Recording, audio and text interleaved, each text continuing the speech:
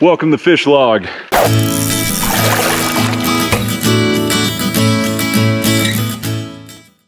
Today we're in this beautiful meadow fishing for some golden bands or some golden red bands. But what exactly is a golden red band, you might ask? Well, that's why I decided to film this quick little fish log to kind of talk about what I've been working on for a while and to give you a quick primer for the next few Heritage Trout Mapping episodes. But first, let's head down in this meadow and see if we can catch a golden red band trout.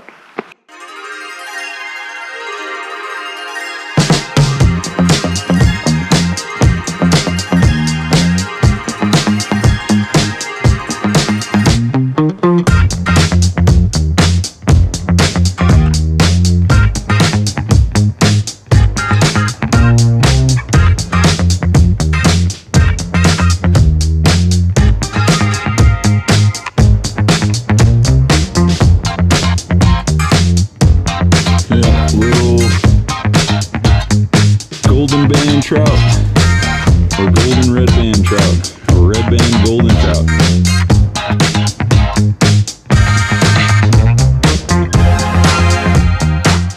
Alright, so I've been doing some research into the evolutionary events that led to the unique beauty of the California golden trout.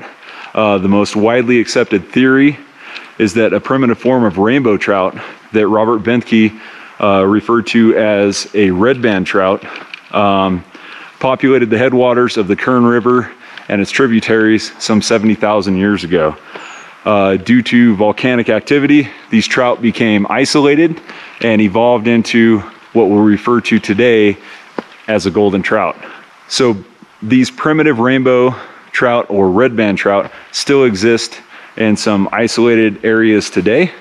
And so the next 2 to 3 Heritage Trout Mapping episodes are going to be focused on red band trout.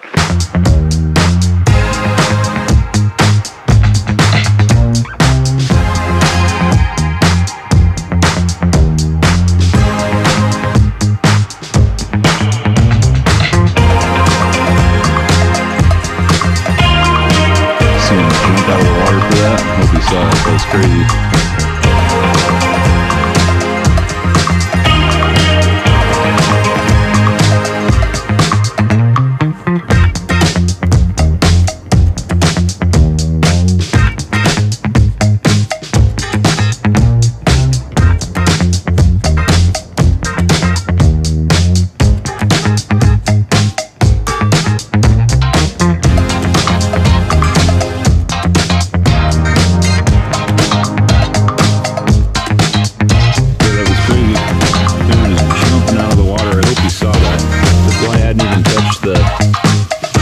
The water and never jumping. Too cool.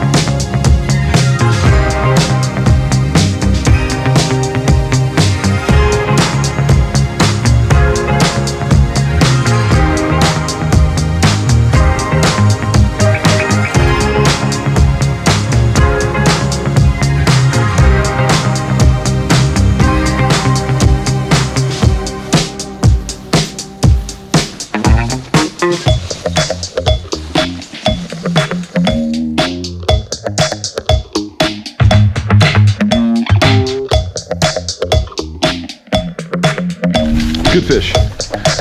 There we go. There's one with that color. Nice.